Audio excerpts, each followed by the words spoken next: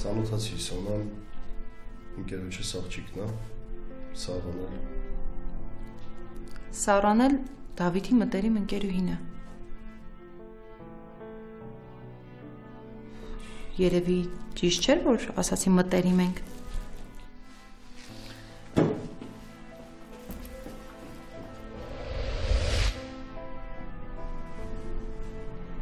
Ինչ ես այդքան մտածում։ Հա? Ասում եմ ինչ ես այդքան մտածում։ Ոչ մի բան։ Պապիկը դուր գնաց։ 5 րոպե առաջ ասաց, որ դուրս է գալիս, գնա բժշկի մոտ։ Հետո էլ ասում ես ոչ մի բան չես մտածում։ Ռուբ, կգնաս տնաս պապիկը կուշանա թե չէ։ Ուզում ես մենակ մնաս։ Չէ, ուղղակի։ Լավ, պարզ է։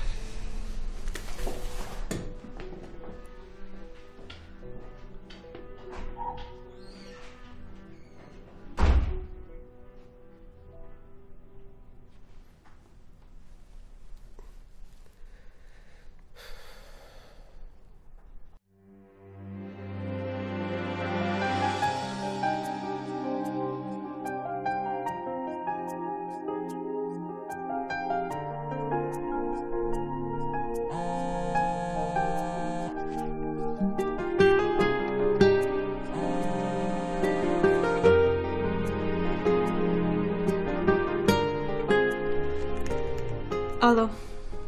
Սոն ինչի չես պատասխանում զանգերից։ Հիմա պատասխանել եմ ասա։ Ոնց ես։ Բոլորից լավ։ Ինձ թվաց դու սխալ մեկնաբանեցիր Սարայայիցը։ Իսկ ինձ թվաց, որ մինչև հիմա ինչ եղել է, այդ ճիշտ մեկնաբանեցի։ Սոն, ես քո հետ երբեք անազնիվ չեմ եղել։ Սարան ուղղակի եկել էր ինձ տեսակցության։ Դու սխալ ես հասկացել։ Ինչն եմ սխալ հասկացել։ Այն, որ ինքն է քեզ խնամում, թե որ դու էլ իրան ես խնամել։ Ինքը շատ պարզ ասեց Դավիթ, հերիք այնց հիմարի տեղ դնես։ Սխալ ես խոսում, Սոն։ Ես քեզ չեմ խաբել։ Ու իմ ոչ մի բառը սուտ չի եղել։ Դու այնքան ազնվություն չունեցար, որ ասես, որ ինձ չես սիրում, որ ուրիշը կա։ Ես քեզ պիտի չզանգեի, Սոն։ Զանգել եմ բացատրեմ, որ հասկանաս։ Բացատրել պետք չի, ես ամեն ինչ հասկանում եմ։ Միակ պատճառն է, որ ես չեմ ուզում քո երիտասարդ կյանքը։ Հերիքա Դավիթ, այդ ամեն ինչ արդեն լսել եմ, վերջացավ։ Ես ամեն ինչ շատ լավ հասկացա, ու կներես, որ ուշ եմ հասկանում։ Ես էլ քեզ չեմ անհանգստացնի։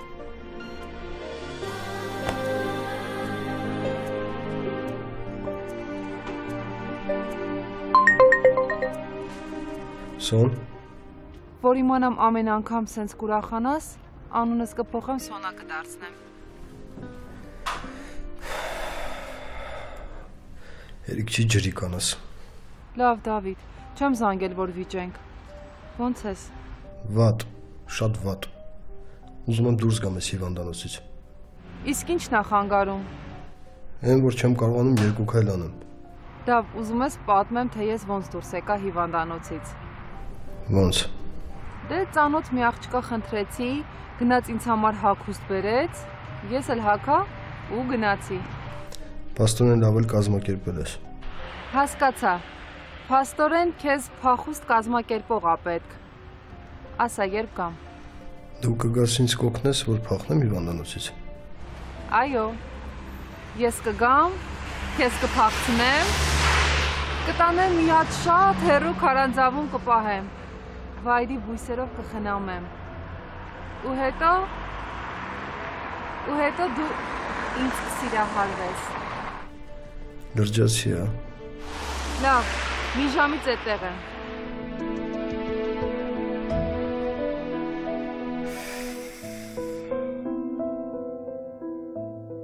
Սա կլինի վերջին անգամը, որ ես խառնվում եմ քո գործերին, Դավիթ։ Ես պետք է անհետանամ քո կյանքից։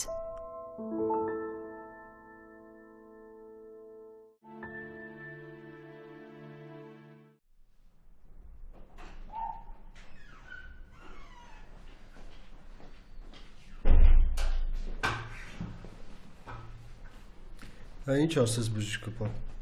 Ոչ մի նոր բան, Դավիթ ջան։ Պիտի պարտես։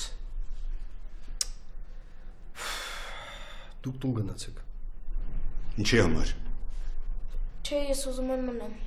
Ռուբ։ Գնացեք տուն, մի քիչ հանգստացեք։ Պապ, համել Ռուբենը թող մի քիչ քնի։ Քունը տանում է։ Լավ, մենք կգնանք։ Եթե ինչ-որ բան պետք լինի, զանգ տուր։ Լավ։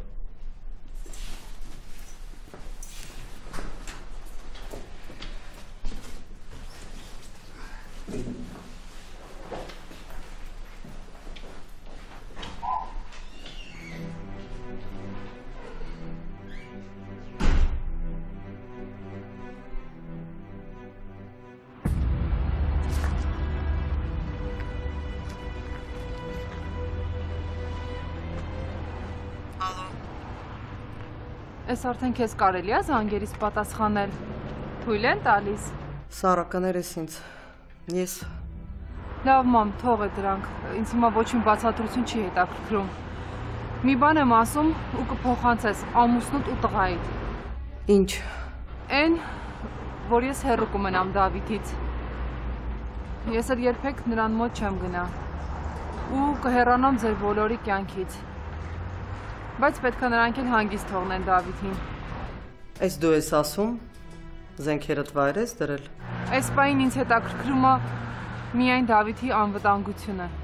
Այդ տղան փոխեց քեզ, Սարա։ Ու ես չէի ասի, որ դեպի վատը։ Մամ, թող այդ մեկնաբանություններդ։ Ու խնդրում եմ, ինչ որ ասացի բառ առ բառ կփոխանցես ամուսնուդ։ Խոստանում ես։ Խոստանում եմ։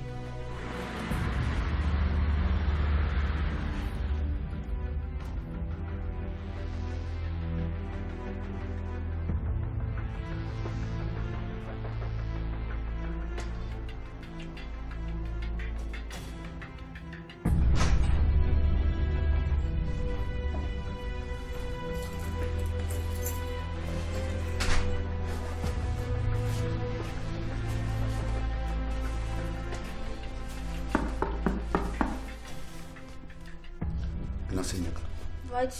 Գնա ասացի։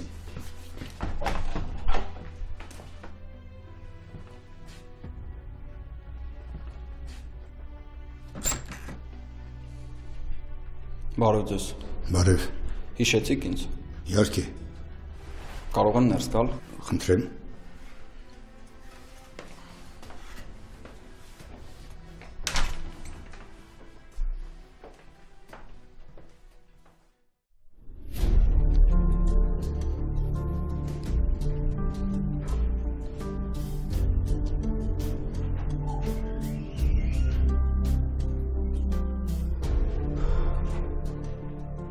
Վերջապես, Ինչ ես մենակ։ մերոս տուն եմ ուղարկել։ Փաստորեն ուղարկել ես, որ կարողանամ լավ կազմակերպել փախուստդ։ Շորերն ես բերել։ Պետքա որ չափերի հարցում սխալված չլինեն։ Ձերքդ դուր։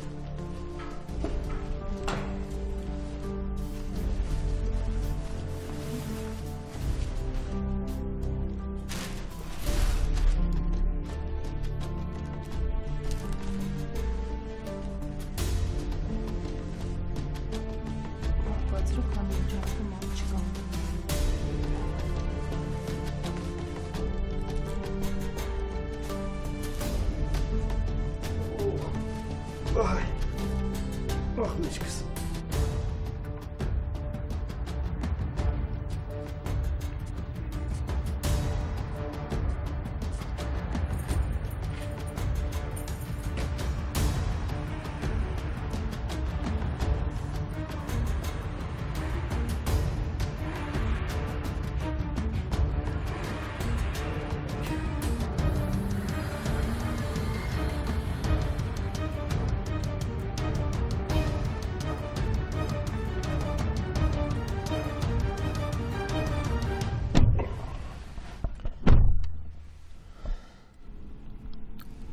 Տուն։ Կուզես Սոնայի մոտ տանեմ։ Ոնց հասկացա իրար հետ խոսելու բան ունեք։ Սարա, Այդ թեման քո համար փակ է։ Ընկերոջս աղջիկն է։ Սարա։ Լավ, Դավիթ, վերջ։ Ես վաղը մեկնում եմ։ Ուր ես գնում։ Գործուղման։ Որտեղ։ Հեռու մի տեղ։ Շատ հեռու երկիր։ Ինչքան ժամանակով։ Չգիտեմ։ Նյութերի շարքա, որ պետք է անեմ։ Դեռ պարզ չի, թե ինչքան կտևի։ Պարզ է։ Տխուր ասացիր, թե ինձ թված։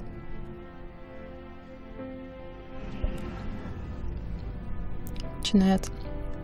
գիտեմ, որ ինձ թված։ Սար, ես չեմ ուզում, որ դու մտածես։ Դավիթ, ամեն ինչ կարգին է։ Ես մեծ աղջիկ եմ ու ամեն ինչ շատ լավ հասկանում եմ։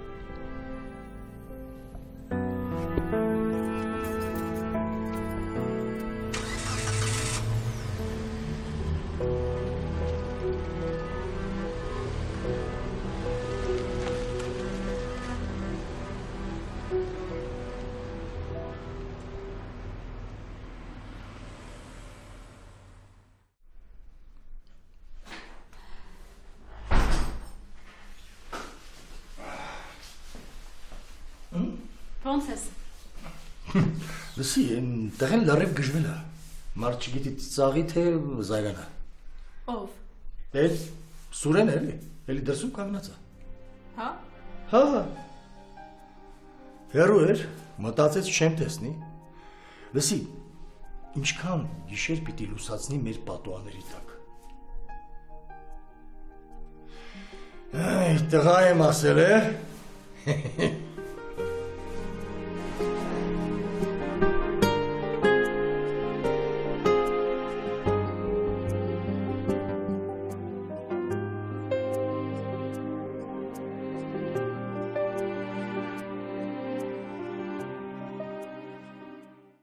Փաստորեն երկար կմնա հիվանդանոցում։ Կոնկրետ ժամկետ չեն ասել բժիշկները։ Պարզա։ Լավ, ես գնամ։ Հիվանդանոցում կայցելեմ Դավիթին։ Լավ, ինչպես հարմար կգտնես։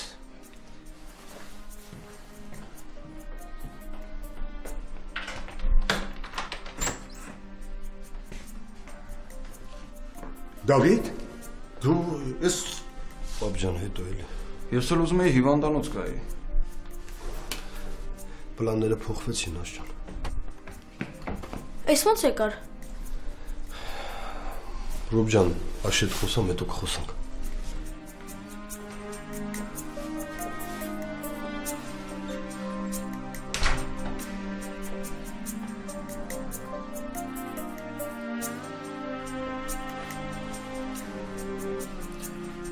Դավիթ, ինչի ինչ շուտ տեղյակ չես պահել։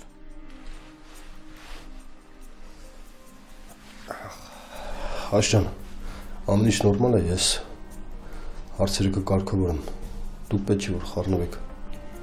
Ինչն է նորմալ։ Ինչի կարիք կա։ Ինչա պետք անել։ Ոչ ման ապրես։ Օհանը քեզ չի զանգել։ Չէ, ինչի։ Ոչ մի բան, նորմալ է ամեն ինչ, անհանգստանալու կարիք չկա։ Նա սուրճ դնեմ։ Ա՞։ Չէ, մի ուրիշ անգամ։ Հիմա մի քիչ գործեր կան, քիչ շտապում եմ։ Ես գնամ, Դավ ջան։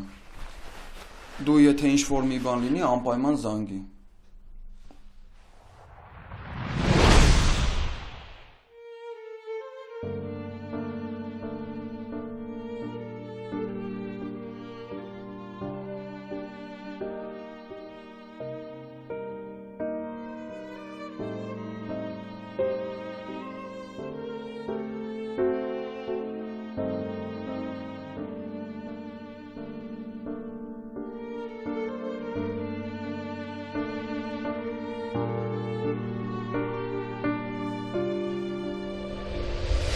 Սար, ես չեմ ուզում, որ դու մտածես։ Դավիթ, ամեն ինչ կարգին է։ Ես մեծ աղջիկ եմ ու ամեն ինչ շատ լավ հասկանում եմ։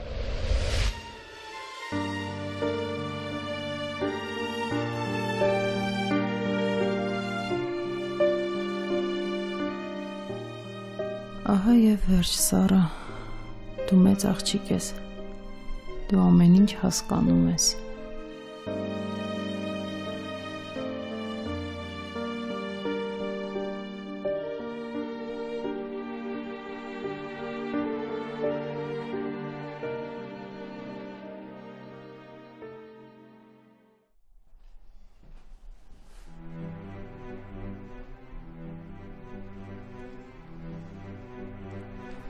Քնեց, պապ։ Կքնի։ Պապ ջան, ուզում եմ հասկանաս, որ չէի կարա հիվանդանոցում պարկեի, իսկ իմ տուն ով ուզեր մտներ, ինչ ուզեր աներ։ Ինձ միայն քո առողջությունն է հետաքրքրում, քո առողջական վիճակը։ Ես լավ եմ, պապ։ Ամեն ինչ լավ է։ Դավիթ, խոստացիր ինձ, որ չես փնտրի դրանց ու չես փորձի հաշվի հարդար տեսնել։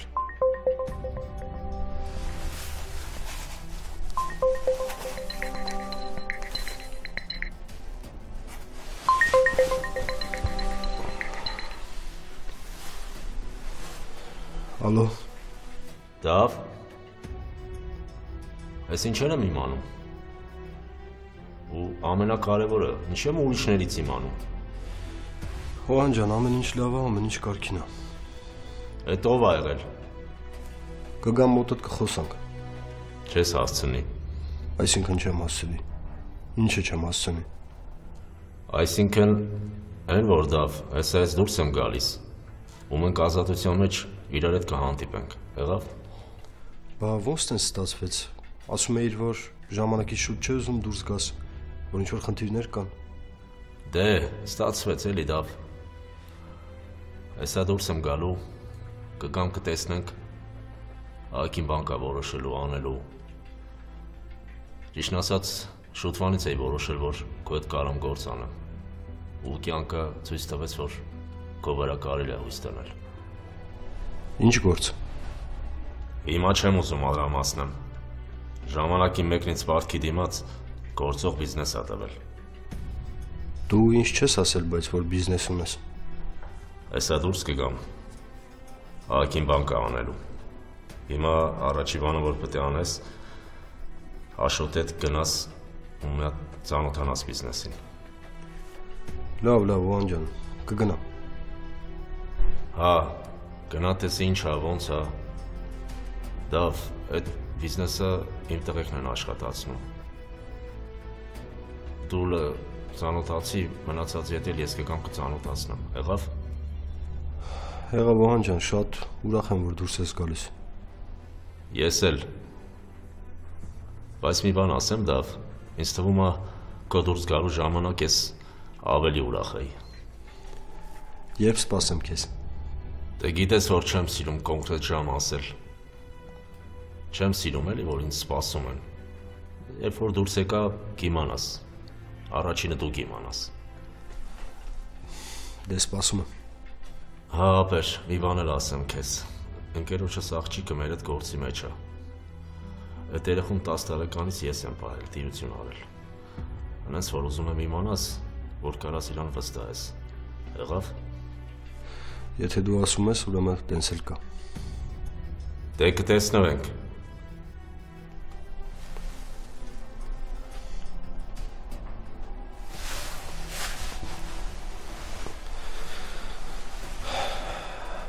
Ինչ պապ։ Ինչ էր ասում։ Օհանը դուրս է գալիս բանտից։ Պապ, չես պատկերացնի ինչքան ուրախ եմ։ Շուրջս այսքան մարդ կա, բայց Օհանի դուրս գալը ոնց որ իմ համար փրկություն լինի։ Իսկ ուր էր ուզում որ գնաս։ Պապ, Օհանը բիզնես ունի։ Ես էլ նոր իմացա։ Չի գործում, ուզում է որ միասին աշխատենք։ Դավիթ, դու խոստացել էիր ինձ նոր կյանքով ապրել։ Բայց ես չէի պատկերացնում, որ այս կերպ։ Պապ, խնդրում եմ, մեծ մարդ եմ, ես գիտեմ ինչ եմ անում։ Դավիթ եմ պահից, որ դու սկսես համագործակցել իրենց հետ դարձի ճամփա չես ունենա։ Դու դա գիտակցում ես։ Բանտում ձեր շփումը հասկանալի էր։ Այլ պայմաններ էին, այլ որակ, դրսում ձեր հարաբերությունները ուրիշ են լինելու։ Դու կախման մեջ ես լինելու իրենցից։ Քո ապագան ընդմիշտ կկապես իրենց հետ։ Պապ, ո՞անը կգա, կծանոթացնեմ քեզ իր հետ։ Դու կտեսնես, որ ինքը լավ տղա է։ Հետո դու շատ լավ գիտես, որ աշխատանք էի փնտրում։ Հիմա ինչ ես սենց խոսում։ Դու անգամ չգիտես, թե դա ինչ բիզնես է։ Թե ինչով են այդ մարդիկ զբաղվում։ Դավիթ, ես ուզում եմ, որ դու գումար վաստակես ազնիվ ճանապարհով, թող քիչ լինի։ Քիչ վաստակիր ու ծախսիր մաքուր խղճով։ Ես իմ ողջ կյանքը պատճակատով եմ ապրել։ Դրան թակոցից չեմ վախեցել երբեք։ Որովհետև արդար եմ եղել։ Այդ փողերը քոնը չեն լինելու, Դավիթ։ Ճիշտ են ասում, որ ջրի բերածը ջուրն էլ տանում է։ Դու էլ ես ուրիշների նման մտածում, որ ես կործանված եմ։ Հա? Մտածում ես բանտում նստած տարիները ինձ հանցագործ են սարքել։ Եթե քո մեջ նստած նախկին Դավիթին չճանաչեի, այդպես կմտածեի։ Սա դու չես, Դավիթ։ Ինչ ես քո մեջ նստած իսկական եսը թաքցնում բոլորից։ Իմ ճանաչած Դավիթը երբեք նման գործարքի մեջ չէր մտնի։ Այդ Դավիթը էլ չկա, պապ։ Ես վաղուց եմ սպանել այդ Դավիթին։ Ես սարսափում եմ, երբ նման բաներ ես ասում։ Պապ, սպասի։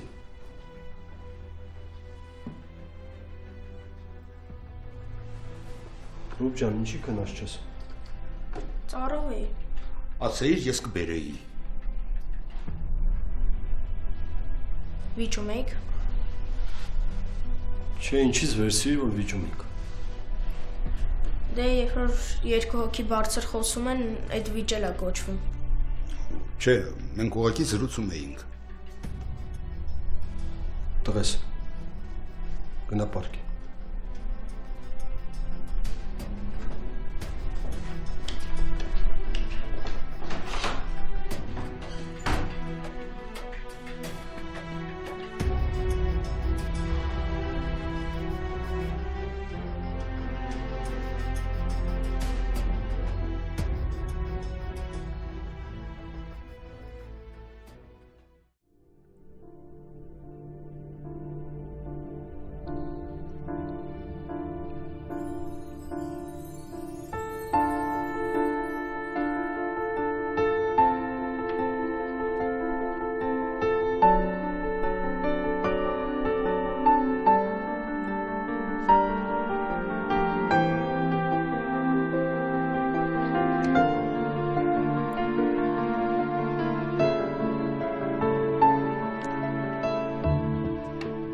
Ալո։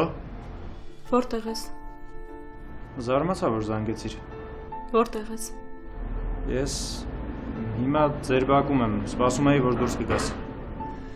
Սուրեն, լսի։ Գիտեմ ինչ ես ասելու, որ իմաստ չունի, որ դու ինձ հույս չես տվել, բայց այդ ամեն ինչը կապ չունի։ Ես քեզ սիրում եմ։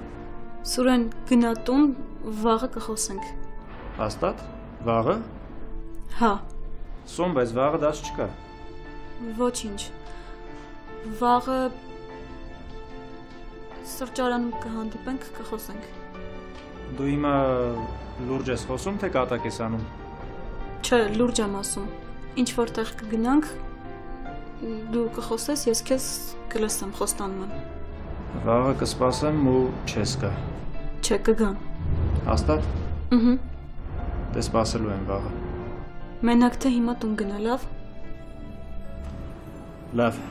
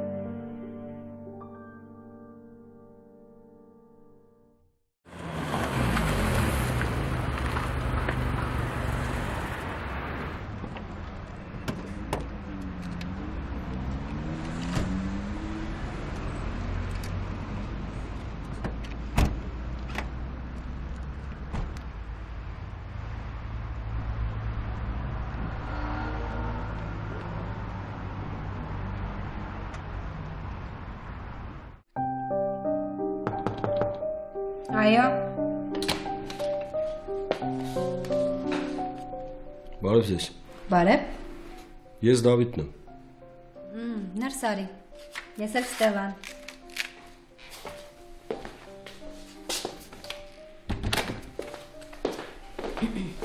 Օհանը ասել է, որ պիտի գաս։ Ուրեմն գիտեք նաև, որ Օհանը դուրս է գալու։ Իհարկե գիտեմ, ես ամեն ինչ գիտեմ, առհասարակ ամեն ինչ։ Ես եկել եմ, որ Դու եկել ես, որ տեսնես ամեն ինչ կարգին է, թե ոչ, ամեն ինչ կարգին է։ Կարիք կա փաստաթղթերը նայելու։ ես չեմ եկել ստուգեմ։ Ընդհանրապես ես չեմ ստուգում։ Ուղղակի չգիտեմ, ընկերությունը ինչով է զբաղվում։ Ուզում եմ հասկանամ։ Կծանոթացնեմ ինչով է զբաղվում։ Միայն խնդրում եմ դուքով մի խոսիր հետս, որովհետև ինձ համար դա մի տեսակ պաշտոնական է, եւ կարծում եմ, որ դուքով խոսում են այն դեպքում, երբ շատ մարդ կա։ Իսկ ինչպես տեսնում ես, ես մենակ եմ։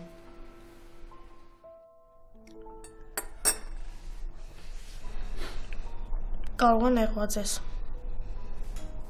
որովհետև զգում եմ, որ նեղված ես, համելերեք լսեցի քո ու Դավիթի խոսակցությունը։ Ես նեղված չեմ։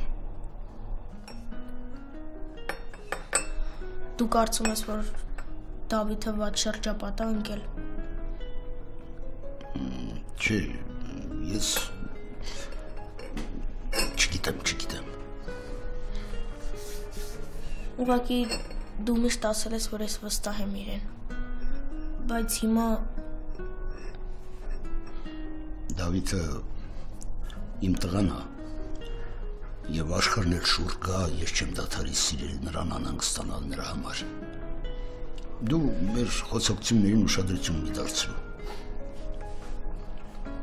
Դավիթը լավ հայր կլինի քեզ համար։ Լավ դու հիմա թեյդ խմի, դուրս կանք մի քիչ զբոսնենք մաքուր օդում։ Իրակի օրով տան նստելը լավ բան չի։ Խմիր։ Ամեն ինչ հասկանալի է։ Ու այս ամեն ինչով մենակ դու ես զբաղվում։ Դե օգնողներ կան։ Ուղղակի ամբողջ ընկերության խնդիրները ես եմ վերահսկում եւ ամեն ինչով ես եմ զբաղվում։ Ինչի զարմանում ես, որ մենակ աղջիկը կարող է ամեն ինչից գլուխ անել։ Դե եթե նենց է ոնց դու ես ասում, ուրեմն լավ էլ գլուխ ես անում։ Օհանի շնորհիվ ես բավականին լավ կրթություն եմ ստացել։ Եվ նա ինձ ամեն ինչով ապահովել է հորս սպանությունից հետո։ Դե հասկանում ես, ինձ համար հայր է եղել։ Երբ որ նա արդեն չէր կարող կառավարել այս ընկերությունը, վստահեց ինձ, բայց ես ինքս գիտեի, որ սա այս ամենը ժամանակավոր է։ Ինչի՞։ Դավիթ Օհանին զանգահարեց ասաց, որ մի քանի օրվա մեջ գործերը քեզ փոխանցեմ։ Ես օֆիսում կաշխատեմ, բայց տնօրենը դու ես լինելու։ Բայց Օհանը ինձ բան չի ասել։ Դե հավանաբար դեռ կզանգահարի։ Ես մի քանի փաստաթուղթ դեռ պիտի պատրաստեմ, որպեսզի դու ծանոթանաս, կզանգահարեմ քեզ։ Կկանչեմ կգաս կծանոթանաս։ Բայց ամեն դեպքում պիտի Օհանի հետ խոսամ։ Այդ արդեն ձեր գործն է։ Ամեն դեպքում շատ հաճելի էր։ Չես այդպես նայում վրաս։ Ես ավելի լավ գործի կանցնեմ, հանգիստ եղեր ինձ համար։ Դավիթ, հասկանում ես, իրականում այս ամեն ինձ համար հետաքրքիր էր այնքան ժամանակ, քանի դեռ ես հաղթող էի։ Իսկ հիմա ինձ այս ամենը բացարձակ չի հետաքրքրում։ Հավատա։ Լավ, գնամ, ես մի քիչ շատ խոսեցի։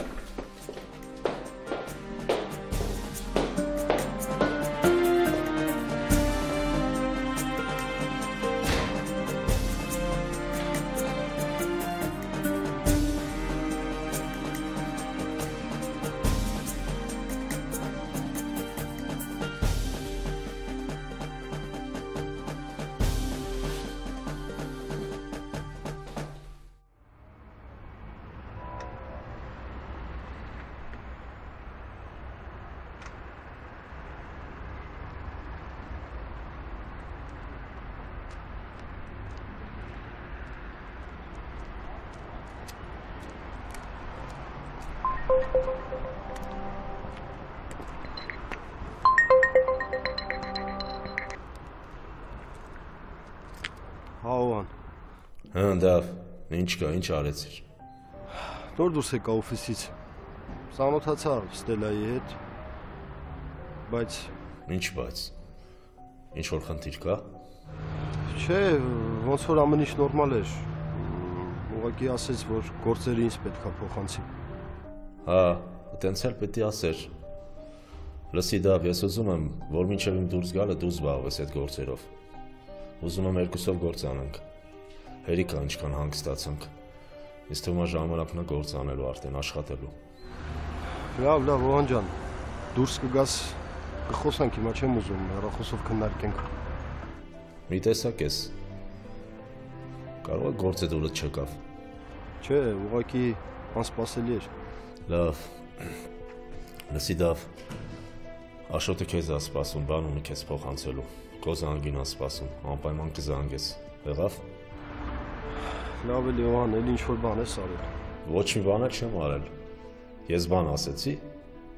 Ասում եմ զանգի, ուրեմն զանգի։ Լավ կզանգեմ։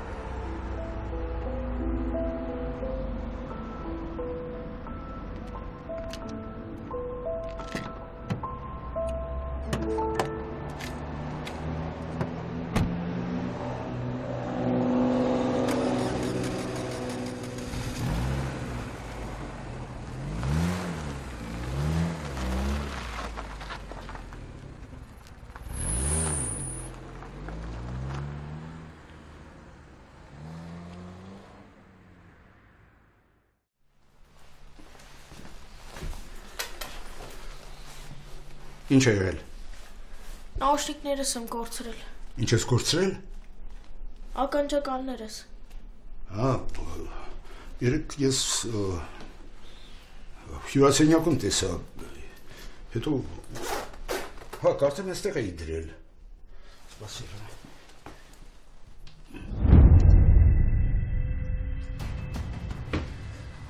Լավ։ Ես քեզ նոր կգնեմ։ Արի դուրս կանք համել կմտնենք Վարշավյանոց մազերդ կարգի կտերենք։ Լավ։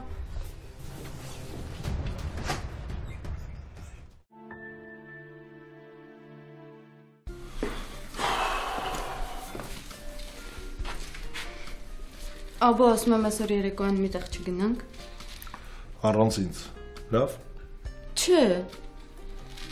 Հասկացա, խանութներից հոգնում ես, նեղվում ես, բայց կարող ենք չէ երեկոյան իրար հետ միտեղ գնալ, մենակ ես ու դու։ Գնա ընկերուհիներիդ հետ։ Չեմ ուզում ընկերուհիներիս հետ։ Բոլորը արդեն մտածում են մենք բաժանվել ենք։ Իրար հետ ոչ միտեղ չենք գնում։ Ուզում եմ մենակ ես ու դու։ Երեկոյան միտեղ գնանք մի հատ սիրուն, թոնք, ճուղ տեղ, որ ամեն մեկը իրան չի կարող թույլ տա, իսկ դու արդեն կարող ես։ Ասա հա։ Հա։ Հա։ Հա։ Գնում եմ պատրաստեմ։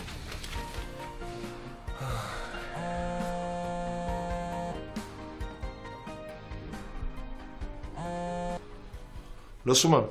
Սարգսյան, քեզ հետ գործ կա։ Ինչ գործ, պարոն։ Դե հեռախոսային զրույց չի, կարևոր գործ է։ Եթե ասում եք ոչ մի խնդիր, լսում եմ ձեզ։ Ուզում եմ, որ վստահելի մարդանի։ Դու այդ գործում ուժեղ ես։ Քեզ չեն նեղացնի։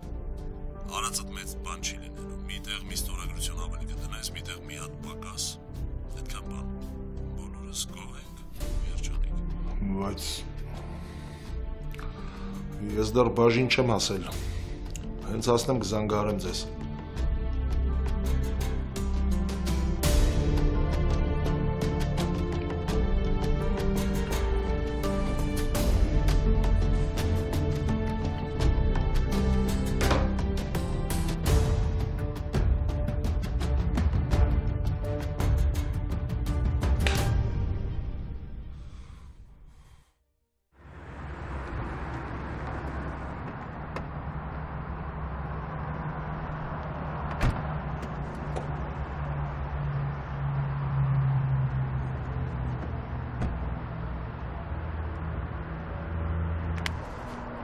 Ոնց ես։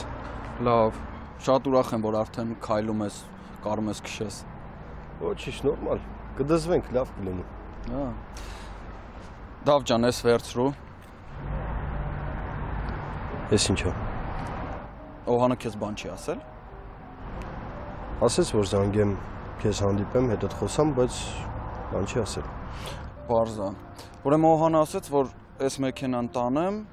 իսկ ես մյուսը թողնեմ քեզ։ Հենց որ վերցրու։ Մաշու ջան, կարակ տանեք, որովհետև այս Օհանի մեքենան է ու ես մեկա, որ Օհանը դուրս գար վերադարձնելու էի։ Ապեր Օհանին մի նեղացրա։ Ինքը ամեն մեկի սենց նվերներ չի անում։ Կզանգեմ կխոսամ հետը։ Համենայն դեպս դուք են ընկերները չեք, որ ձեր մեջ ընդունել չընդունելու խնդիր լինի։ Աղբերների մեջ տենց թեմաներ լինում, հա։ Հենց որ ես վերցրու, ու Օհանը դուրս կգա, դուք արդեն իրար հետ ձեր հարցերը կքննարկեք։ Ես չգիտեի, որ Օհանը այսքան բան ունի։ Դուրս կգա, դուք կխոսեք իրար հետ։ Վերցրու։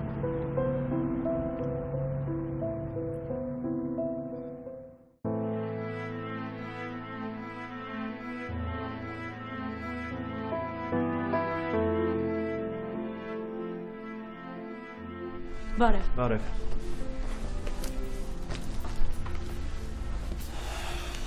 Չէի սպասում, որ կգաս։ Մտածում էի կզանգես կասես, որ չես գալու։ Սխալվեցիր։ Նենց ուրախ եմ, որ եկել ես։ Ես մենակ մի բան եմ ուզում ասեմ, որ 2 տարի բանակում մենակ քո մասին եմ մտածել։ Մտածել եմ, որ գալու եմ ու իմն ես լինելու։ Ես մի բան եմ ուզում, որ դու իմանաս։ Հասկանաս, որ սիրում եմ քեզ։ Հավատաս, որ կարող եմ քեզ երջանկացնեմ։ Ուզում եմ հանդիպենք իրար հետ ու դառնաս իմ կինը։ Հասկանում եմ, ես հիմա շտապում եմ, բայց էդ է իմ երազանքը, էդ է իմ կյանքի նպատակը, Սոն, դու իմ կյանքի իմաստն ես։ Ես սիրում եմ քեզ ու այդ միշտ տենց է լինելու։ Միշտ։ Ես գիտեմ, որ ամեն ինչ կանես, որ ես երջանիկ լինեմ։ Ու այդ դեպքում ինչ։ Ես պիտի խոստովանեմ, որ սխալ եմ եղել։ Այնքան հիմար եմ եղել, որ չեմ նկատել, որ ինձ սիրում ես ու միշտ կսիրես։ Քո ասածները նշանակում են, որ ես որ կհանդիպենք, կշփվենք, այսինքն հնարավորություն կտաս ինձ։ Հա։